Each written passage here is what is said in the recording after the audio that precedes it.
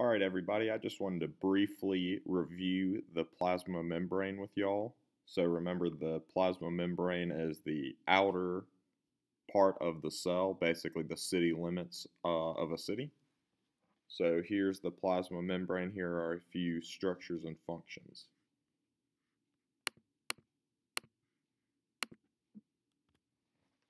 All right, the cell membrane's functions: protection, communication, selectively allow substances in.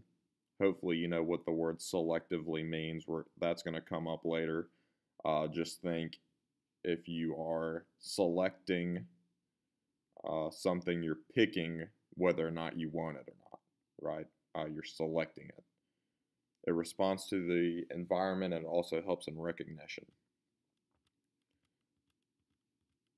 All right, here are a few things you need to know about the plasma membrane. The plasma membrane is made up of these small structures called phospholipids. So we know that they are a type of lipid from their name and that they have a phosphate group. That's the two parts of the name put together right there. Starting at the top, the plasma membrane is another name for the cell membrane. They're pretty much used interchangeably. So you can say plasma membrane or cell membrane, either one is acceptable. Basically, it's the boundary that separates the living environment from the non-living environment around it. So it separates the cell from the rest of the world. The cell membrane is made up of a phospholipid bilayer. So it's going to be two layers of these. Basically, here would be one part, and then underneath it would be another head, and then the tails towards the inside. You'd have two layers of these structures basically facing in opposite directions. Bi means two, so it's two layers of these phospholipids. Okay, here's a few things you need to know about the phospholipids. They have a polar head, which means the head, the phosphate group up here, has a charge to it. All right, they are hydrophilic.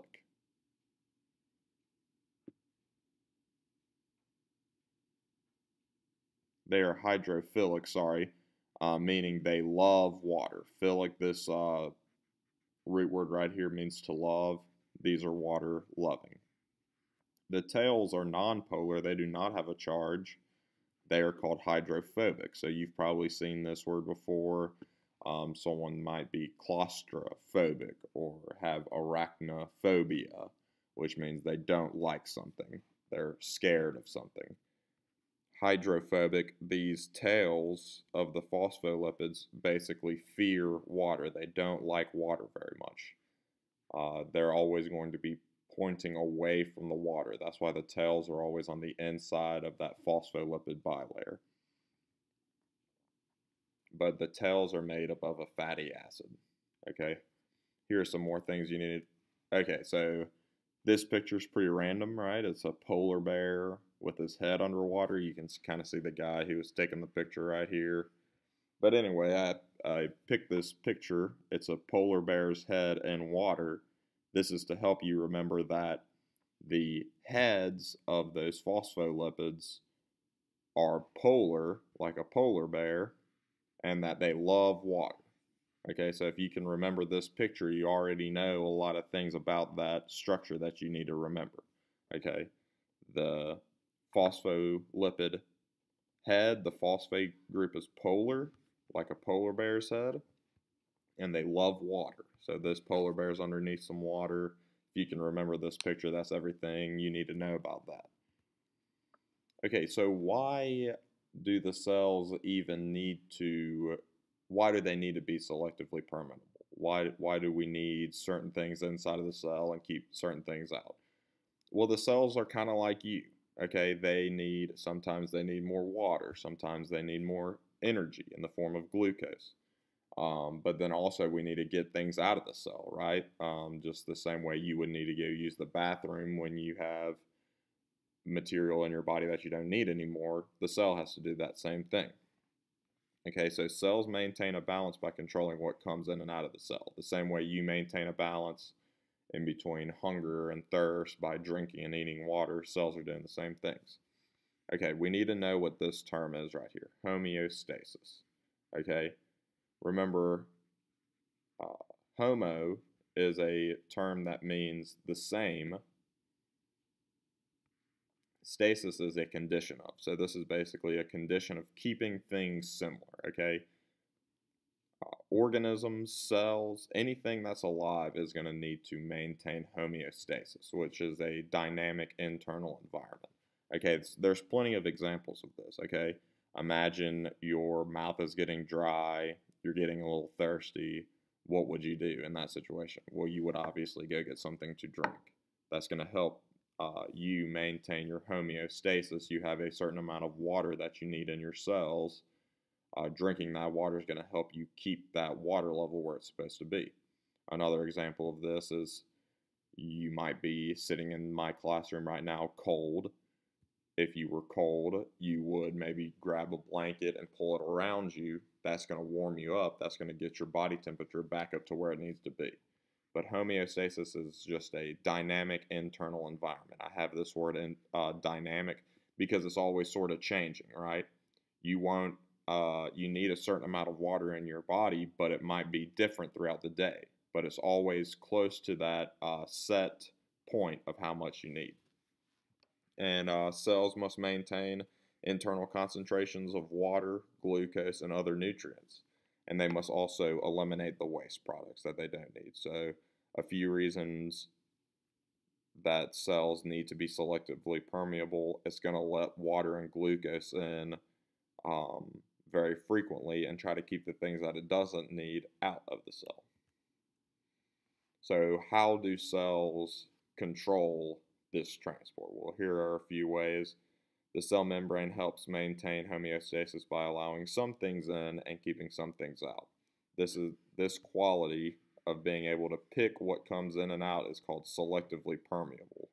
So selectively, imagine you're at the grocery store, you're at an aisle, the cereal aisle, where you're going to pick the cereal that you need or that you want and not pick the cereal that you don't want. You're selecting the cereal that you want. In the same way, the cell's going to pick what it needs and what it wants and only keep those things in the cell and keep everything out of the cell. Permeable, think of the word porous.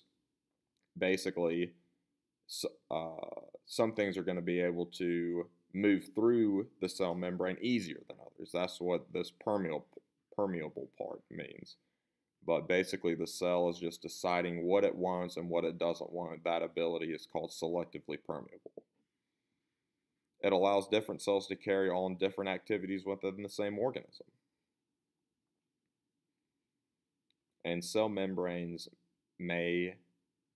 have many proteins embedded in them that help with cellular transport.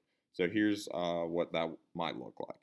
Here's kind of a cut scene of the cell membrane as well as some of the structures that we're going to see in here. Okay, so these are those phospholipids. Notice how there's two layers of them, right? This is why we call it a phospholipid bilayer. Okay? Phospholipids, and there's two layers. Remember, the heads are polar and that they love water, much like that picture that I showed you. The tails hate water. So they're pointing in towards each other. There's no water in this layer. All the water is out here and out here. The tails are hydrophilic. The tails of the phospholipids are hydrophobic. Phobic means to fear something. They hate the water, so they're trying to stay away from the water. Also this is called the fluid mosaic model. Think of a mosaic means that's those things that you rip up the construction paper and you glue them all back in these different ways. And when you look from really far away, you can see an image emerging.